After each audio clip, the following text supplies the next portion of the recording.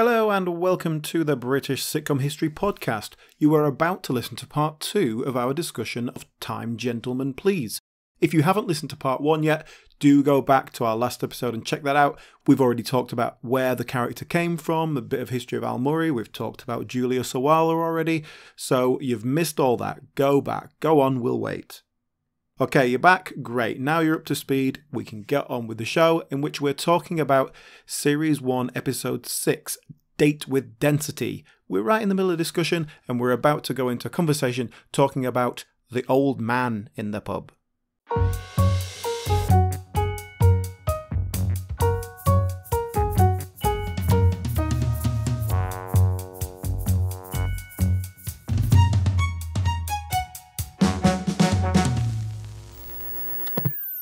If we talk about the old man as well, who doesn't have a name, he's just the old man at the pub. Well, to be fair, Prof doesn't really have a name either, does he? Well, yeah, exactly. But he specifically, because in the first episode, I think it is, nobody knows his name. So Janet goes, "Oh, that's stupid. What's your name, old man?" And he goes, "Oh, I prefer not to say."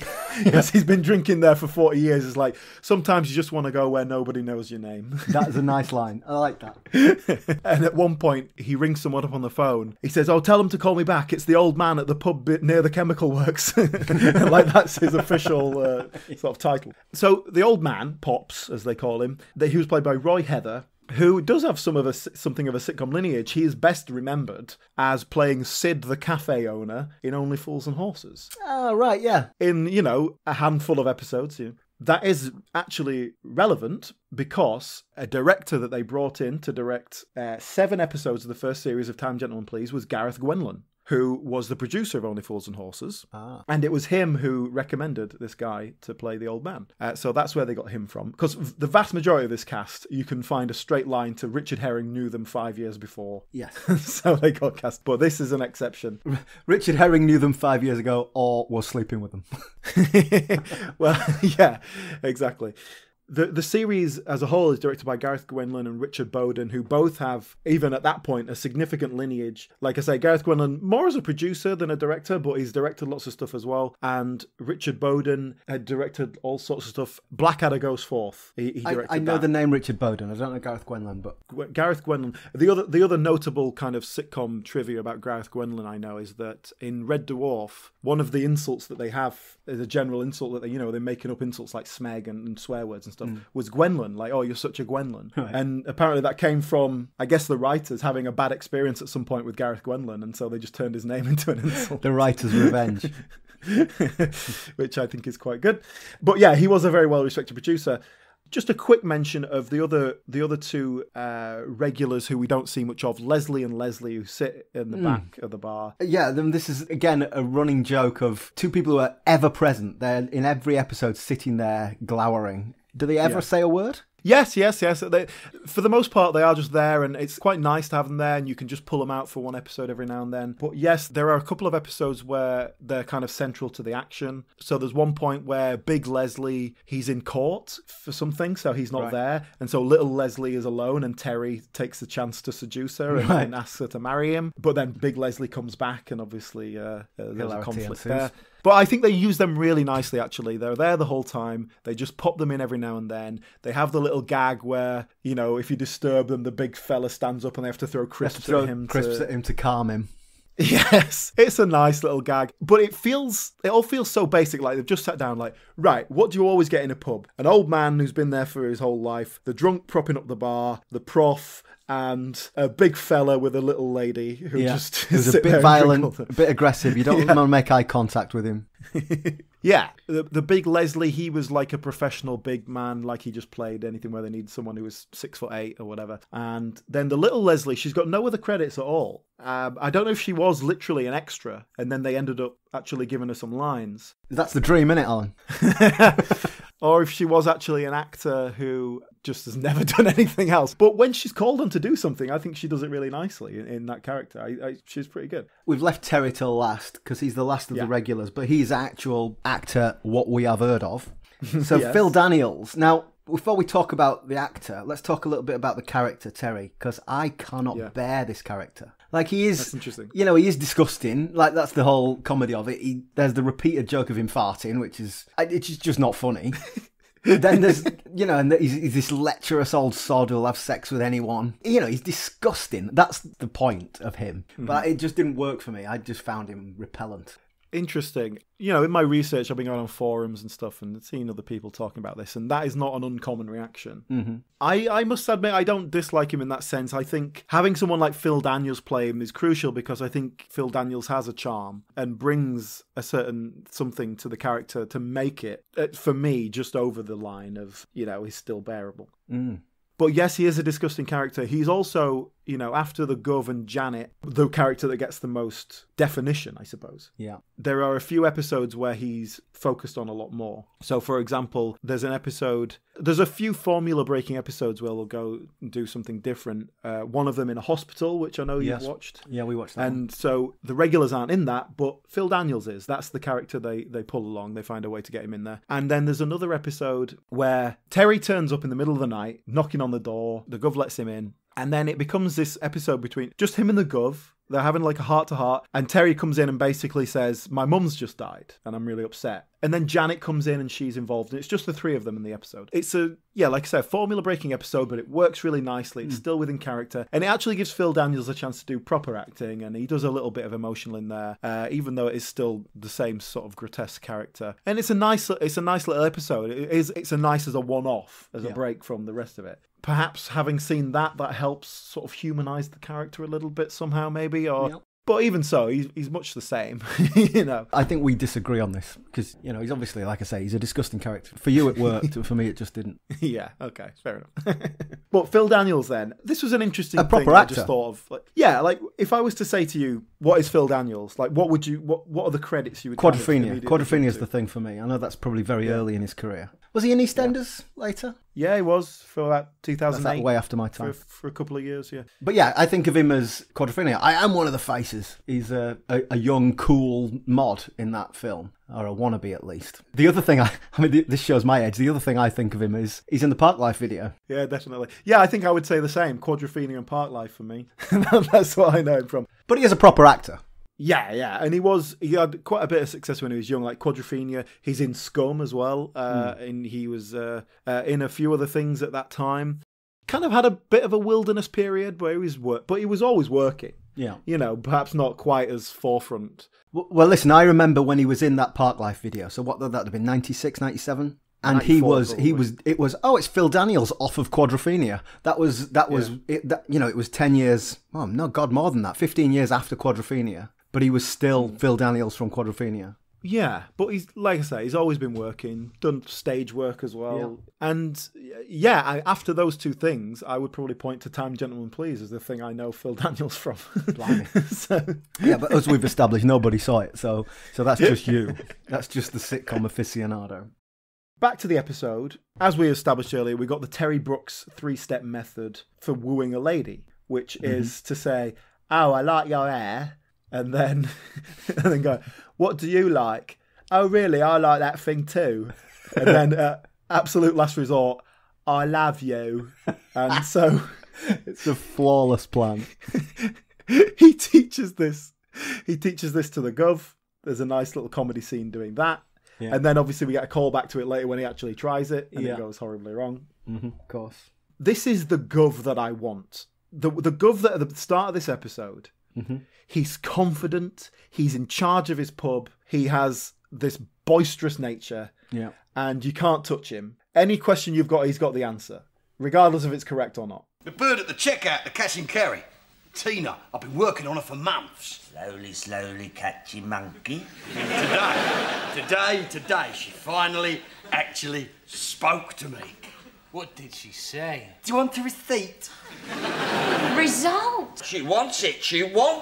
But then, when running my fingers over the receipt, her token of love, and sniffing it for her delicate perfume, I noticed the cheeky coward shortchanged me. Oh, that's a good sign. She pleaded with me not to tell her boss, and I said I wouldn't, as long as she promised to come out with me tonight. Oh, what a shit-house thing to do, you mongrel. You just don't understand women, do you, Janet? But then, because it's a comedy character, he gets knocked down. And it's like, oh, God, the date's going badly. What am I going to do? That's what this character should be. That is the perfect encapsulation of this character. Unfortunately, that's not what we get in every episode. Okay. And specifically in the second series, the whole thing running through the series is that he's lost it. He's lost his mojo. He's got his barman's he can't be a hands. barman anymore. Yeah. Look at me. Don't look at me. Look at me. Don't look at me. That gets repetitive. Yeah, there is a lot of humour to be had there, but I think it really affects the character in a way that you don't want it to. Yeah. I think it knocks him down and he's no longer the central pillar of the show. And that is one of a few things that is wrong with the second series. Well, you think of the strength of the character is his indomitable self-confidence. Yes. And so, yeah, if you give him too much vulnerability, it undercuts that.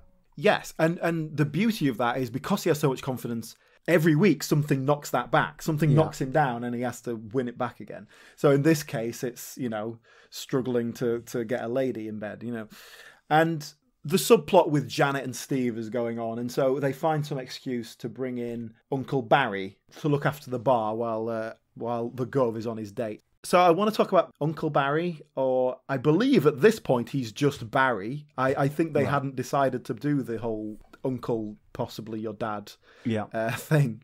In fact, in this episode, I think it's the first time where he goes on about how he used to be a sex addict and had an affair with the Gov's mum, who was his brother's wife. That's definitely mentioned in this episode because I've but I think that's the first seeding of that idea, which never really goes anywhere. It's just like in the later episodes, it goes, "Oh, it's the least I could do for my nephew." Yeah, in a very kind of clunky way, very clumsy. Yeah, it never comes to any kind of realization or anything.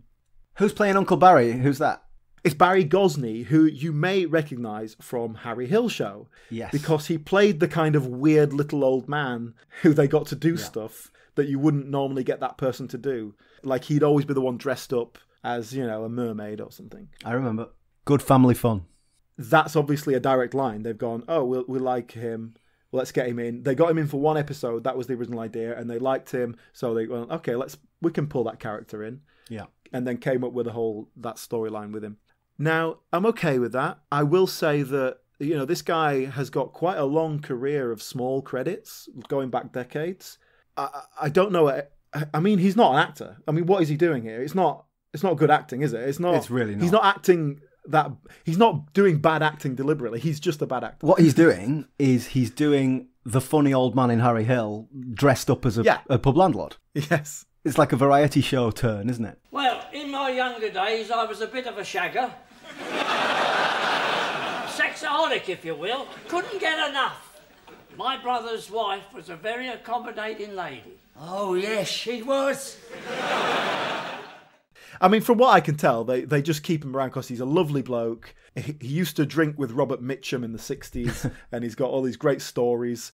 And the only joke they've got is that, he's got boot black on his hair, and then there's always some contrived way of getting liquid on him, so it falls down his face. Brilliant. Which in itself is a kind of like, look, this setup is so obvious that it's a crap joke and we're acknowledging it.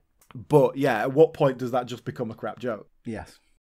Tell us about the Gov's date and how that goes. Okay, so yeah, the woman from the Cash and Carry turns up, and at first just seems like she's a normal, nice woman. They go to the Snug to have their private date, and he tries his line. He says, "I like your hair." It goes all right. And then, so obviously he's going to say, "What do you like?" and then just agree with whatever she says. Tina, what do you really like? I don't know. I suppose I really like a man with a tight arse. Oh, really? I really like a man with a tight arse too.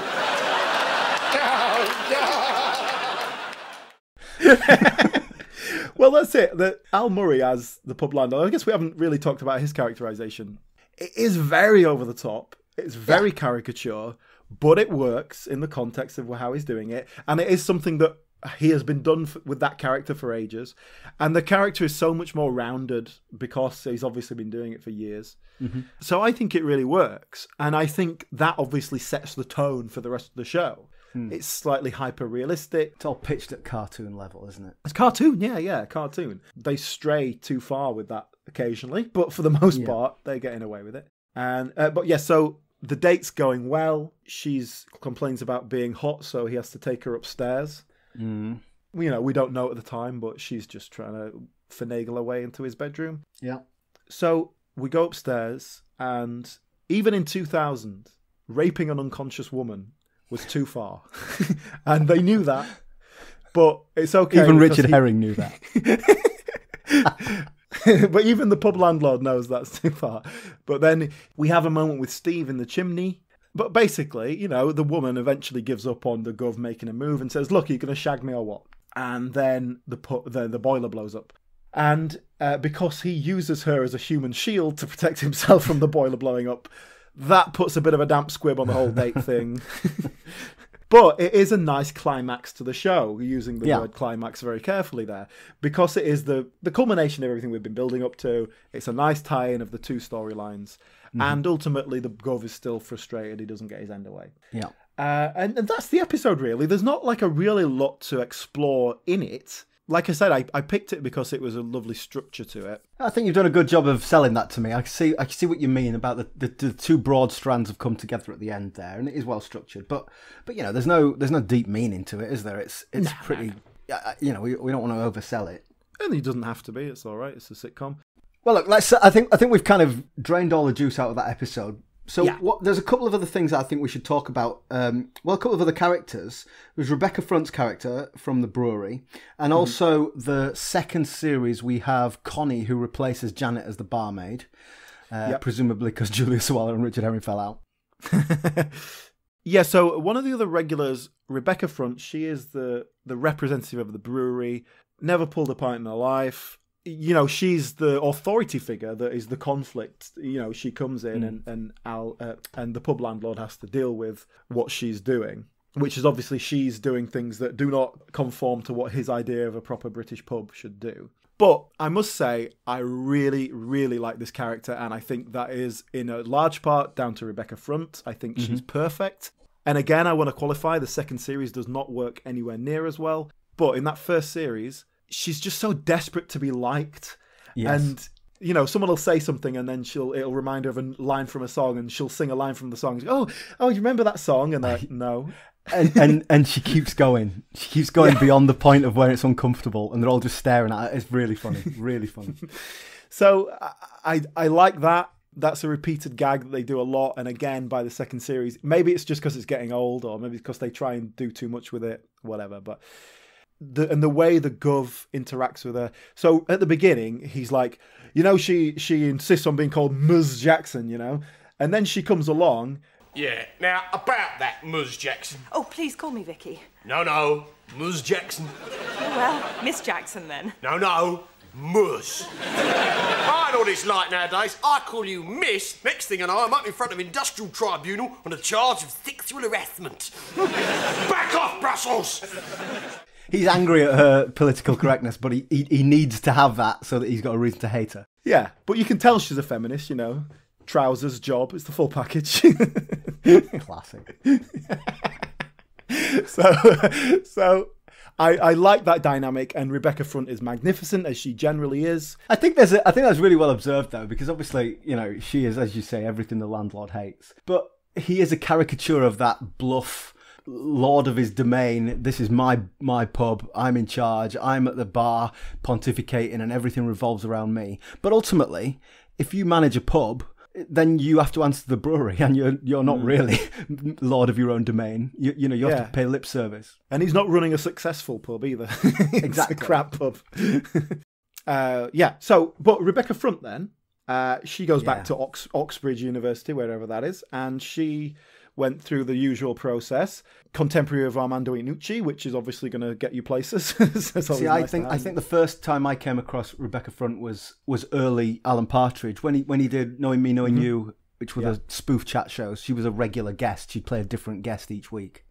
Yes, that's probably the first thing I knew her from as well. But obviously she was doing radio. I think On the Hour was probably happening. Well, it must be Alan Partridge. Before Alan Partridge. She had done The Inexplicable World of Lionel Nimrod, which was a 4-piece thing.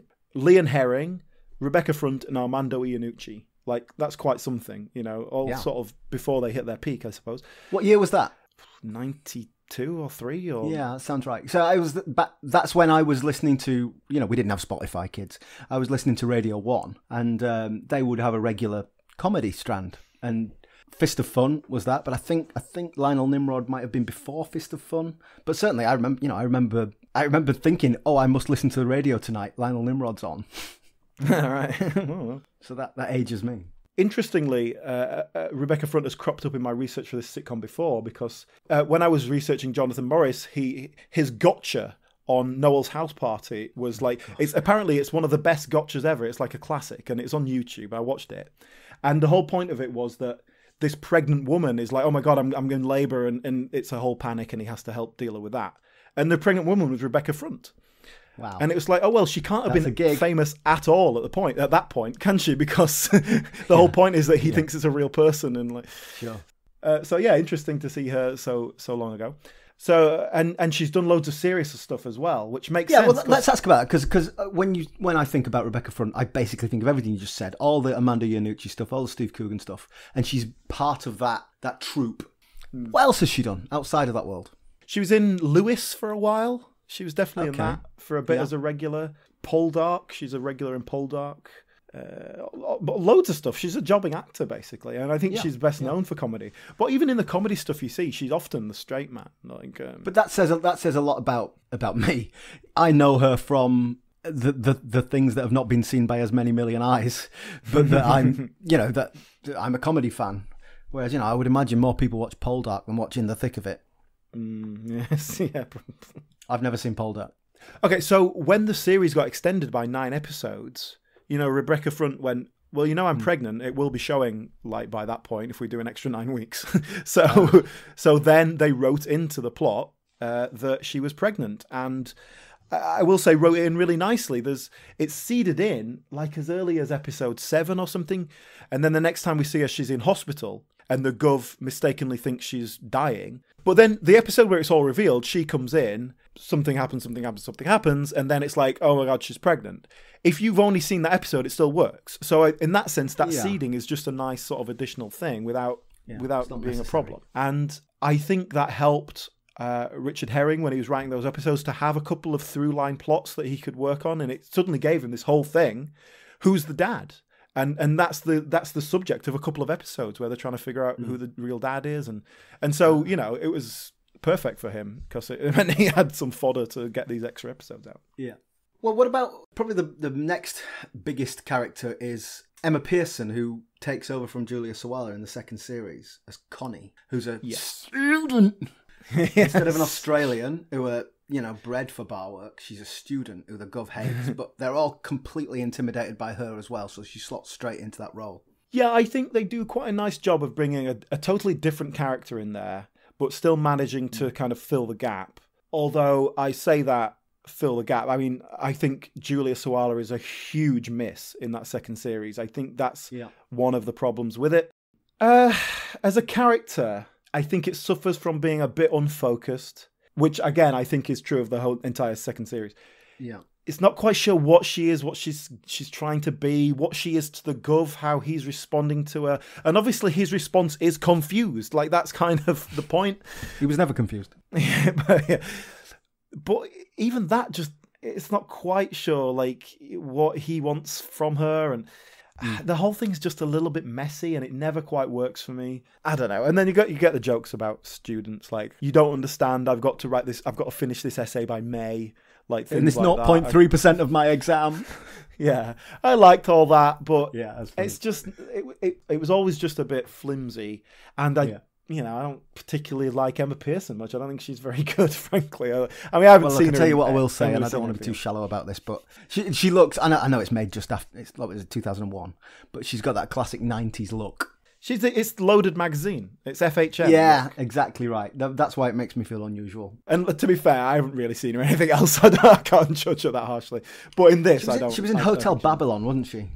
That seems to be what she's best known for. See, that feels to me like a lot more recent, but I'm guessing it was only 2 or 3 years after this, wasn't it? 2008, I think it was. Off the top of my head. You see, this is that compression of time problem. Everything that's not when I was 25 feels like last week. But yeah, she started out young. Obviously, she was in Grange Hill as a teenager, and just the year before this, she was a regular in a sitcom called Beast, which was about Alexander Armstrong as a vet, and she was a regular. I've not even heard of that. And then in the same year as this, she was in the Armstrong and Miller Show, a few appearances, and then a few years later, she was in The Worst Week of My Life, which is a Ben Miller-led sitcom. So she was obviously in with them, like she's mates with them. So that's, Emma Pearson. And I think it's another element that's lacking in the second series. She's not Julia Sawala, I guess, is the point I'm making. Yeah. I want to mention one other character who is a regular. That is Greg Thompson. Greg Thompson, the rival from the Pub Up the Road. Yes, who does appear in quite a few episodes. Yeah. And again, it's another character that I think they use really well. He just pops in. He's a total arrogant dick. He does the same sort of shtick every time. Oh dear, Slops. Is that a weed on your bar? Oh, my mistake, it's your Christmas tree. Laugh, everyone, at Mr. Thompson's witticism. Yeah, personally, I've got a 50-footer. And my Christmas tree's pretty big and all. I'm implying I've got a massive cock. But it works. It's kind of just there every time. And it's such a great kind of foil for the Pub Landlord. I mean, the real problem with it is that the Pub Landlord is so kind of obsequious and scared of him. Yeah, there should be it should be a bit more of a head-to-head rivalry. I mean, this character is Johnny off EastEnders. So yes. I obviously used to watch EastEnders back then. Yeah, in the late 90s, I guess, because he's Johnny from EastEnders, and it's the same character essentially with a burgundy blazer on. Yeah, Mark Bannerman is the actor, and this was about the time he was finishing EastEnders. I'm not sure if there was a crossover or anything. And has he done anything since? I wouldn't have thought. So, yes, he's working, but perhaps not that much. And I think he's great in this. I think he's just perfect for that character. He seems so realistically nasty. Like, I believe that he's like that, which I'm sure is testament to his acting skills. But the bit where, like, he's got his own son and the son, like, tries to hug him, he's like, get off my hair! And it's so vicious and so angry. And obviously it's just this horrible, sexist, misogynist character. But he plays it really well. And it's another example of where they use the supporting characters really well. We've covered everyone except Richard Herring, really. We've mentioned him a lot.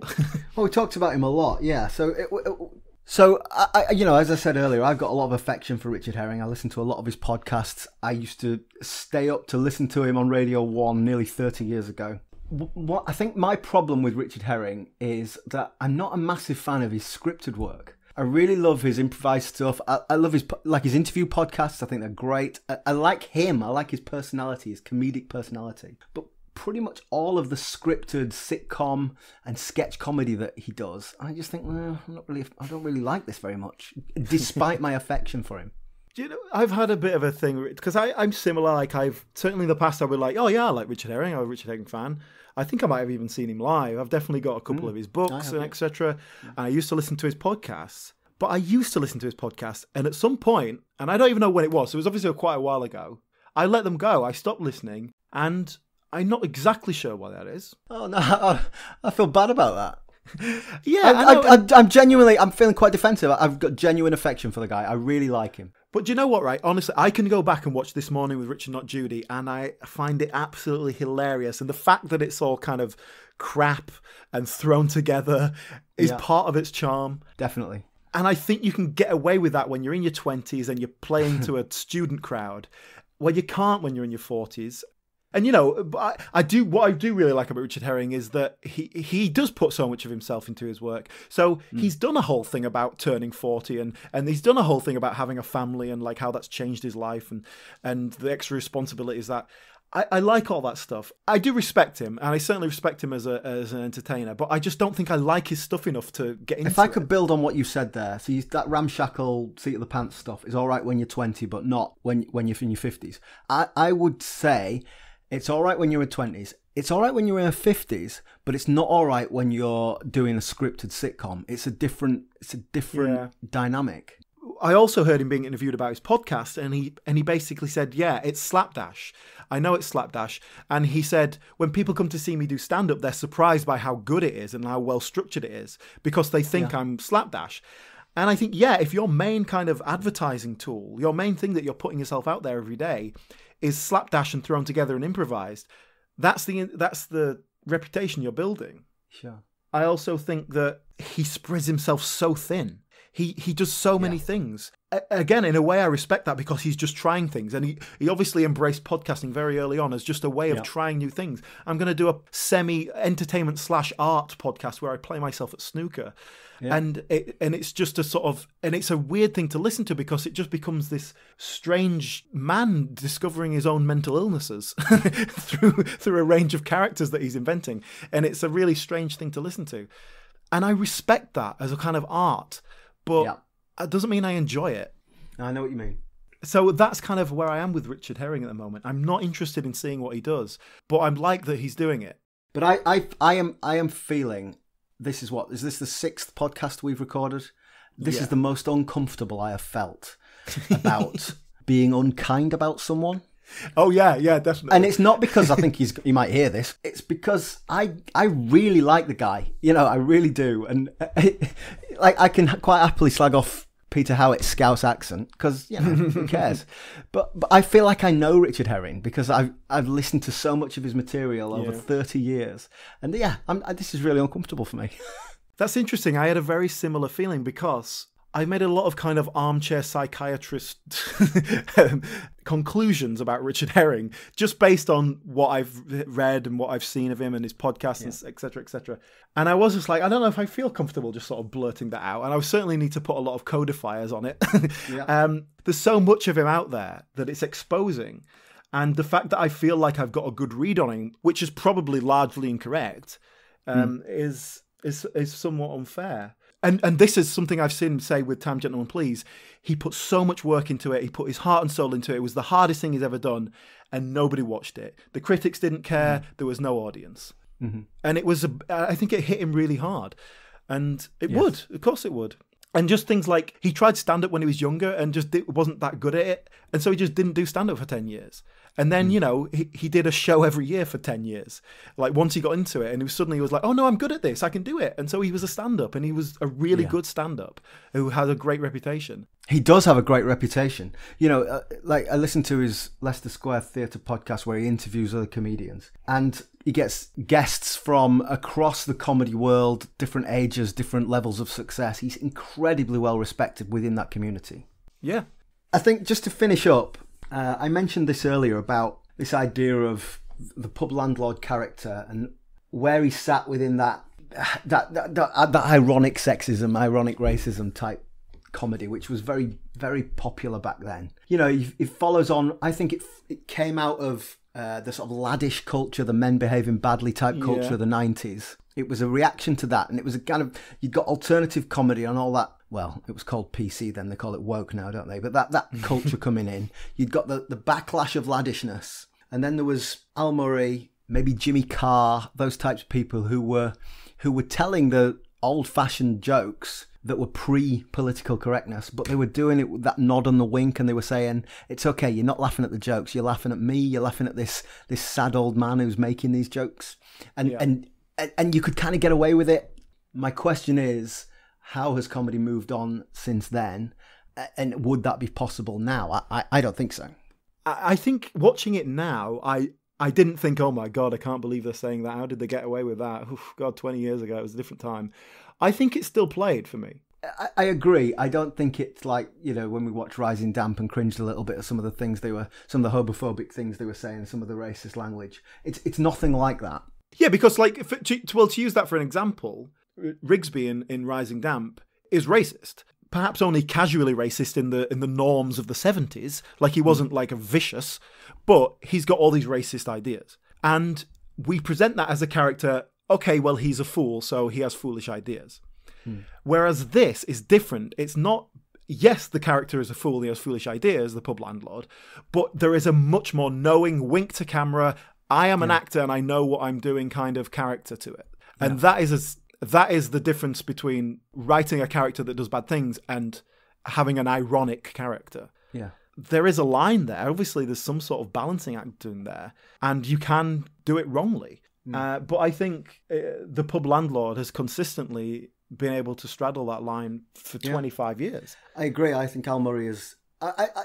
does he still perform as the pub landlord? Because... I doesn't feel like too long since I last saw him, but again, that compression of time, it might be 15 years. I don't know if he's been officially retired, but there's no kind of He did quite a lot of mainstream stuff. He had an ITV chat show, didn't he? Yeah. There was a quiz show called Fact Hunt that was obviously based on the thing, which was like a pub quiz style thing presented by the Pub Landlord. Then they had Al Murray's Happy Hour, which was like a primetime ITV, like trying to rival Graham Norton sort of show. Yeah. And as far as I know, that did really well, and they did like an audience with Al Murray and all that sort of thing. Like he was getting the mainstream more people treatment. watch that chat show than watch this. Time Gentleman Plays. But then it only did like 2 series, and that was that. He had another quiz show, which was essentially the same concept, called Compete for the Meat, which I think was... Wait, that's funny. I think he had celebrities on there, and they had to do like stupid tasks and things like that. Right. And it was just hosted by Taskmaster before Taskmaster. Well, maybe. Well, I don't know about that, because when I looked on it, the first name I saw in the credits was Chris Akabusi. So I think that sort of sets the level. You know, it wasn't like Frank Skinner and Richard Herring doing stuff. So yeah, that character has, you know, consistently been doing things, and perhaps never quite made the kind of Lily Savage breakthrough role, but has had that mainstream, that time in the limelight. And of course, the ultimate, the last refuge of any scoundrel, any attention seeker, he stood in the general election. Of course he did, yes. As the pub landlord. Yes. That's the last. That was his last hurrah. So when was that? Was that 2015? It was 2015, yeah. Stood against Nigel Farage. He stood against Nigel Farage, yeah. And I've heard him talk about that a lot, and obviously the motivations for doing that were mostly just to take the mick. It seemed like an interesting thing to do, you know, an interesting experience, and they got some comedy fodder out of it. Yeah. He only got 318 votes. But Alan, perhaps that's a nice way of rounding off my question about, is this character still viable in 20 years on? He's become Nigel Farage, hasn't he? That's the problem. So in 2001, this sort of bluff racist, I say what I like what I say. He was a comedy character. He was the guy at the bar you could all have a laugh at. Now he's the leader of UKIP. Yeah. He's on Newsnight. Yeah. Oh my God, I've depressed myself there. How about this for a tenuous link? I've made some notes about this, and I'm not sure if it's nonsense. The demise of the pub landlord as a parallel for the demise of the British pub. Okay. See, I was a dedicated pub man in the year 2000, and pubs are not what they were. You know, most estates used to have a pub, and they've all gone.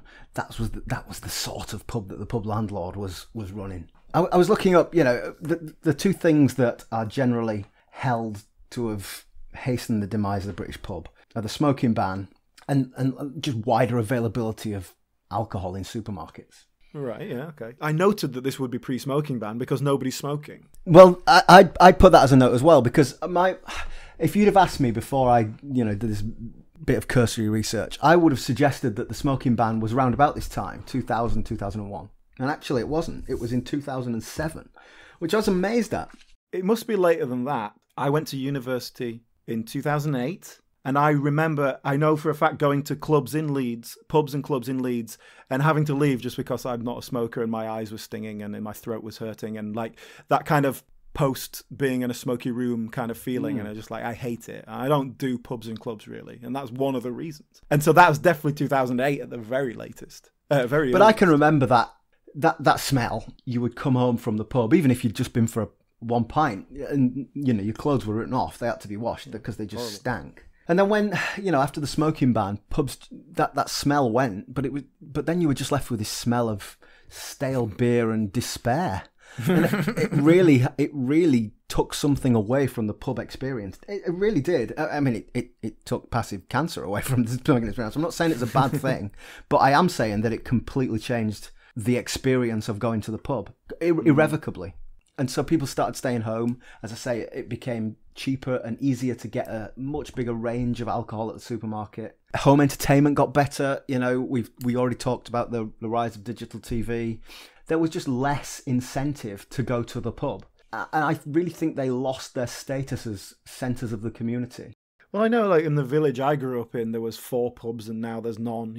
I think the working man's club's still there or whatever. But now people don't live in the village anymore. You know what I mean? They live in the village, but they don't have their lives in the village. You go out to town and you get a taxi back. You know, you do other things. Lives aren't quite as small, you know, in that village life sense. I think that we all have our community. If you go back even 20 or 30 years, your community was your geographical community. It was the people who lived near you, and you would meet them at the pub. Whereas now we have digital communities. You know, whatever you're into, you'll be in some Facebook group, and you'll have friends who you can talk to about that, and that will be your community. Yeah. So my point is that the local pub has died, and with it, that character of the pub landlord, of which Al Murray's character is a caricature. I guess I haven't really thought about this that much, but I watched Al Murray, the pub landlord. I find it amusing, but I have no point of reference for that. I mean, I don't go to pubs much anyway, and the pubs I go to, the person behind the bar is just someone doing a 4-hour shift, and they're like, oh, yeah, what do you want? They're not the person who owns it, you know, they're not the landlord, and well, they that's don't interesting live that pub. Again, this is our age difference. You're younger than me, but you know, I was a pub man in the 90s, and I knew that guy. You know, he was a caricature, but I can think of 3 or 4 pubs that I went to, and they had a version of him in them. Which pub stereotype were you when you were a drinker? I was kind of life and soul, so I would drink too much, start singing, get other people involved. I'd be that prick, yeah. But yeah, let's bring it back and summarise then. So, Time Gentleman Please. If you do want to watch it, Al Murray has put all the episodes on his YouTube channel. Yeah, we'll link to that. That was great because you know, just for our listeners' benefit, the way this works is Alan watches every episode that's ever been broadcast and every minute of every interview, and then he says to me, "Here, try these," and he'll send 4 or 5 episodes over.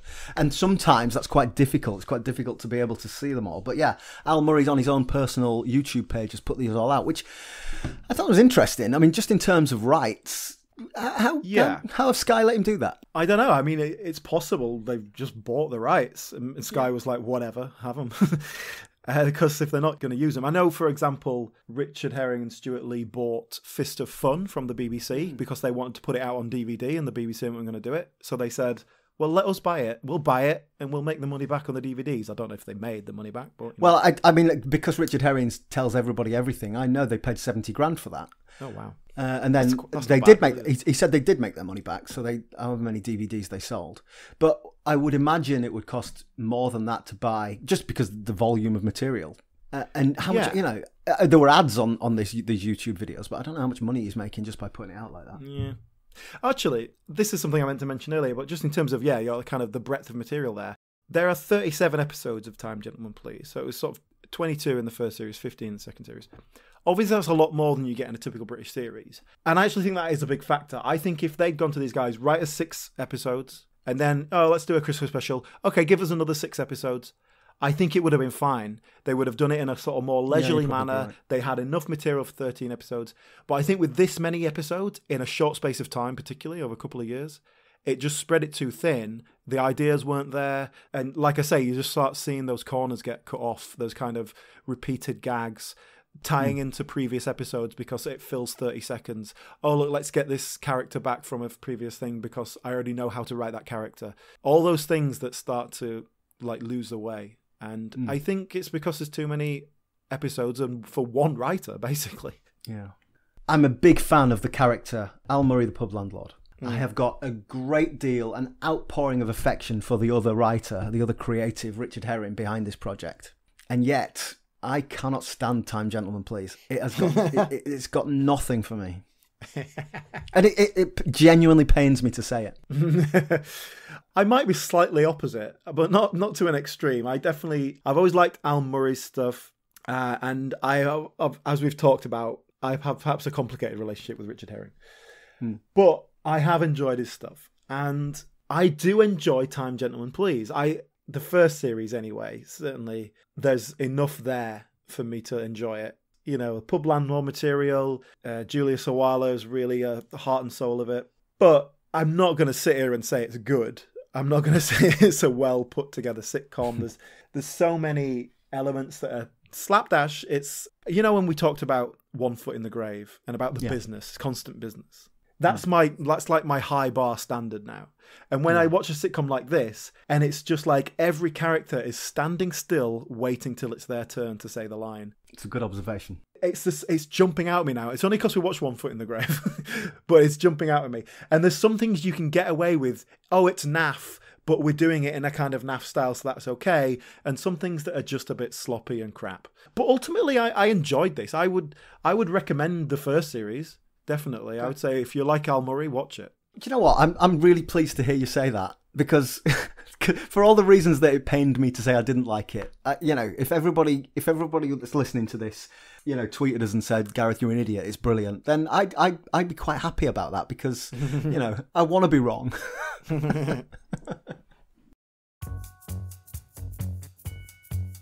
And that is the end of the show and the end of our first series. We are strictly sitcom classic rules here, 6 episodes. Okay, yes, they were so long, we split them up into 2 each, 12 episodes, but we only looked at 6 sitcoms, and that is our series. We will return, do not fear. We'll be back in about 3 months in July with our second series. We've got a great slate of sitcoms lined up for you.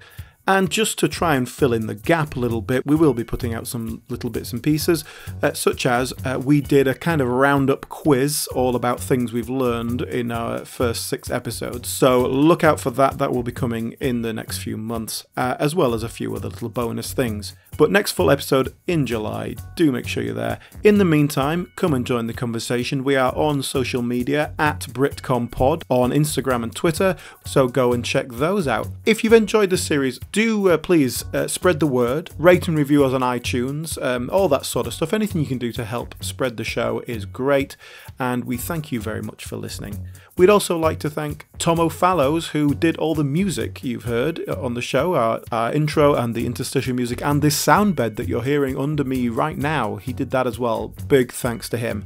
Thank you again, everyone, and we will be back very soon.